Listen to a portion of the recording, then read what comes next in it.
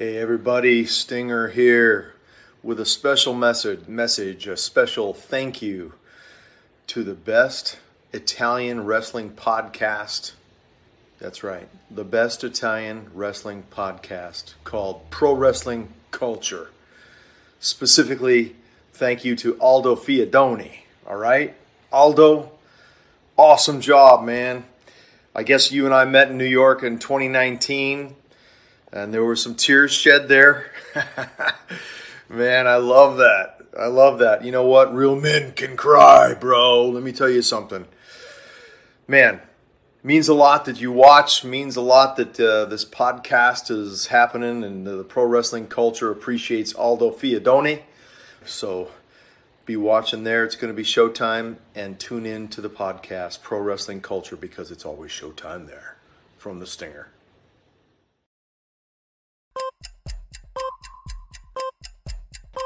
Questo programma non è soggetto a infezioni.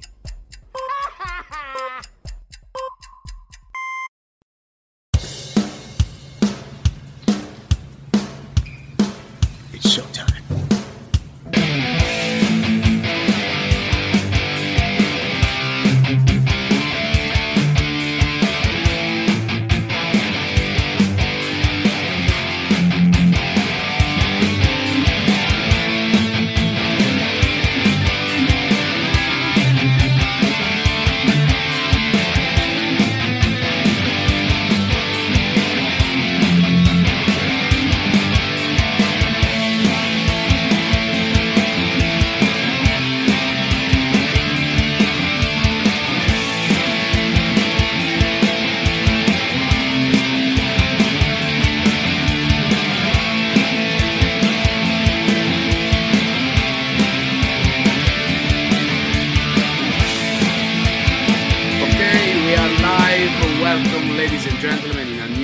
Episode of Pro Wrestling Culture, a podcast available on World Wrestling, Spreaker, Spotify, Radio Libera Tutti, and many more. So, I am the real Messiah, Aldo Fiadone, and here with me, the face of success, and many more, Alex Flash. Hello, boys and girls. Welcome back on PWC. And Alex, we have a special guest. The coach of the coaches, okay? We have right now, ladies and gentlemen, Chris Silvio. All right. Hello, guys. Thank you, Real Messiah, for having me. Yes, this is NWA's Chris Silvio, and owner and coach of Death Proof Dojo in Tampa, Florida, and one of the brains, along with Alex Flash, the face of success, behind SIW Wrestling, the biggest wrestling organization in Italy. What's up, boys? How's it going today? Super fine, Chris. Now you're here, super fine. Good. So happy you're here with us. All right. Messiah, you look kind of rock and roll, man. I think you and I might get along off the air. I believe so. Yeah. So, Chris, tell us about your beginnings in wrestling business. That's a long time ago. It's kind of hard to remember because I've been doing this stuff for so long. Alex, does the language have to be clear on here, or swearing allowed? What kind of rules are there? Do we know? You can go. Say whatever I want. Fantastic. Okay. Chiede se può dire qualsiasi cosa voglia, diciamo. Yeah, it's hard to remember all the shit that I've been through. It's I started wrestling at around 10 years old on the amateur level, competing in competitive wrestling all over the states of Virginia, where I grew up, and all over the United States. The biggest place I ever wrestled as an amateur was this crazy stadium called the Fargo Dome in Fargo, North Dakota. And it's still to this day the biggest crowd I've ever been in front of. And it seats somewhere around 20,000 people. And this was as a kid, as a teenage kid. But I started getting into pro wrestling around age 17. Started in my area, Virginia, North Carolina area.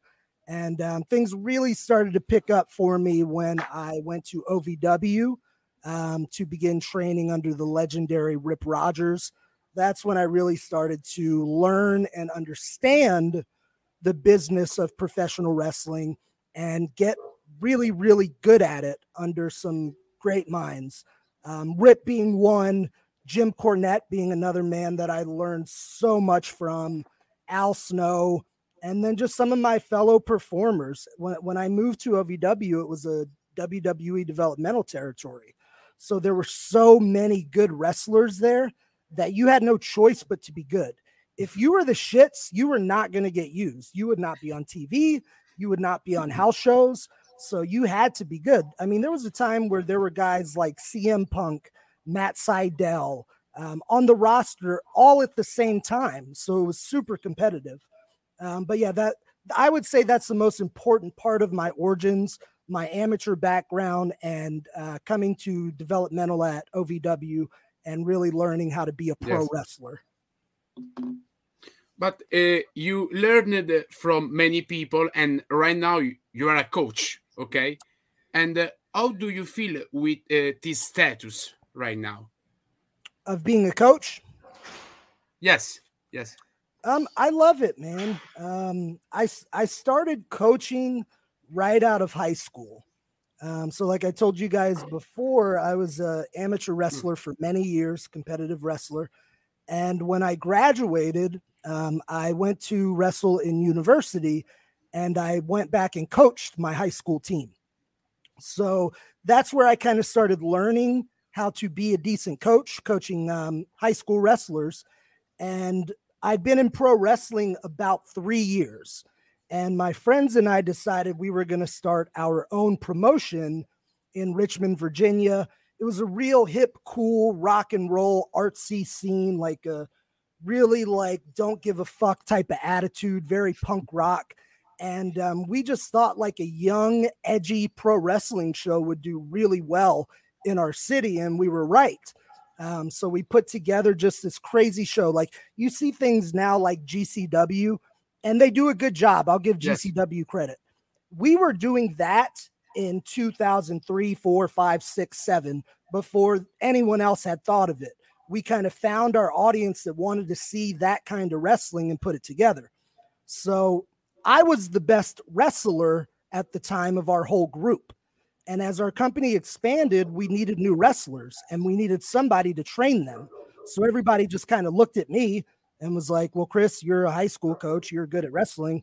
Okay, it's going to be your job to train the new people that we bring in to work for our promotion, which was called Richmond Lucha Libre. So I've actually been coaching pro wrestlers since I was about 3 years in the business. So at this point, around 18 years of coaching, I'd say 10 years of that has been very serious, high-level coaching.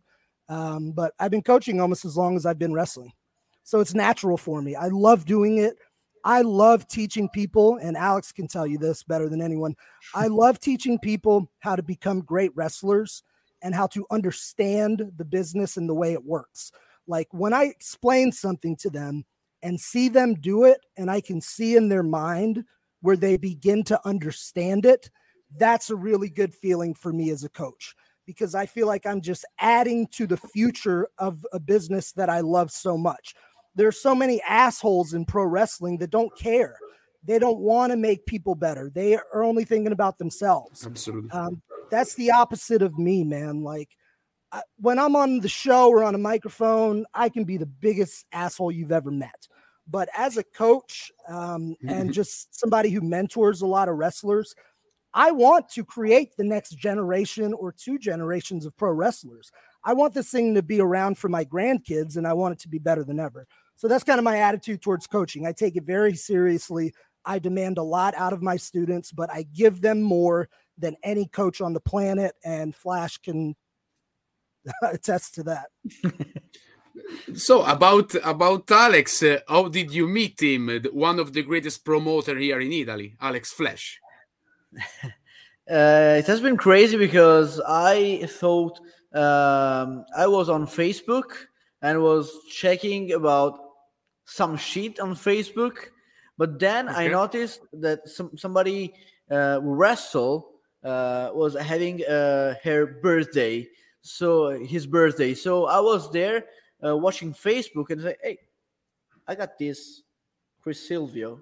Let me check. His birthday today. And I was just curious. I was just like, let me see where he wrestled now. I was just checking. Hey, but he's a coach.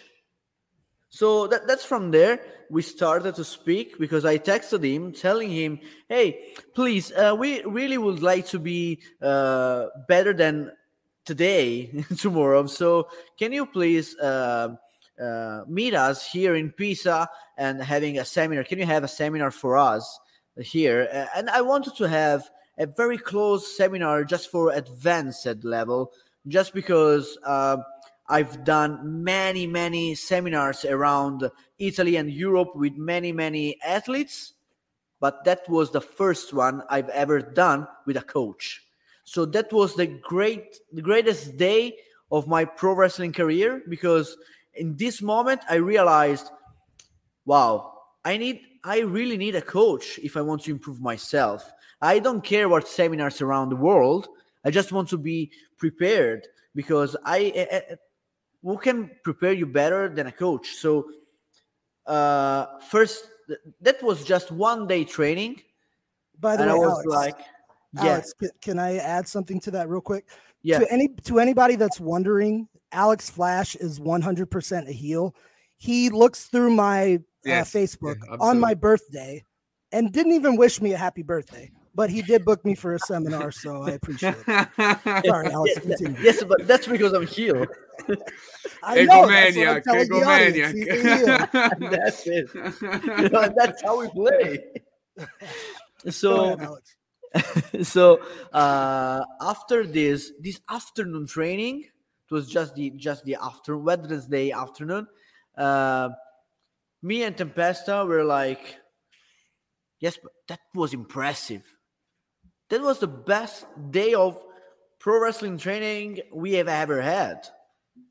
So it was like, I want to try one thing. I want to try to tell him if he wants to coach us from abroad, even from abroad. I didn't want him as a coach. So I was like, hey, Chris, I got this idea, blah, blah, blah, blah, blah, blah.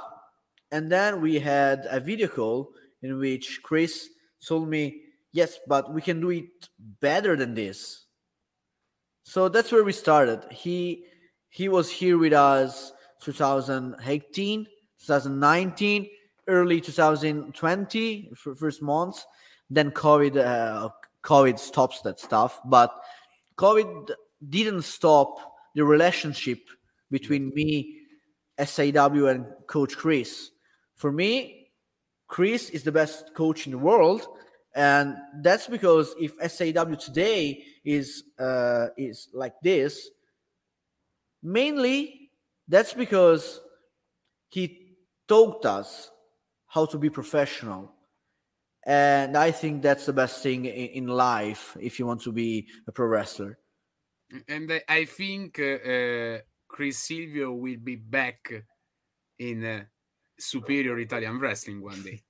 So I'd love it. There's a very good chance of that. I don't have a crystal ball. I can't predict it, but don't be surprised. And if I am back, Real Messiah, I will give you a maybe 10% discount on a ticket. Does that sound good? Okay. Fair? I mean, okay. That's fair, right? But no, I remember the first time I went in and met Alex. It was cool. I was working around Europe. I divided my time between wrestling in America and basing myself out of Manchester, England. So I would work all around Europe and for a few months, then come home to the States, do some television in the States, do some independent bookings, and go back. So I did that for a few years, and I get the contact from Alex one day for a seminar in Pisa. I'm like, oh, why not? I've never been to Pisa. That sounds cool. But what I always appreciate about Alex and his team is once I got there, they're very welcoming and they take care of you. I'm Puerto Rican for the most part and a little bit Italian. And we're very hospitable. Like when we have a guest, we take them in, we feed them, we make sure they're good. So I noticed Italian culture is very similar.